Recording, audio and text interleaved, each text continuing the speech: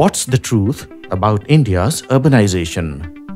How important are cities to the people's aspirations and to the country's economic future?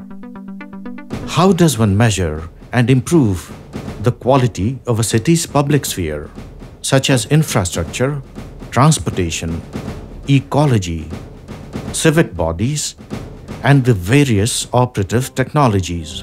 And if urbanization in India is an unstoppable, even desirable trend, then how must we protect our cities from crumbling under the weight of their growing millions?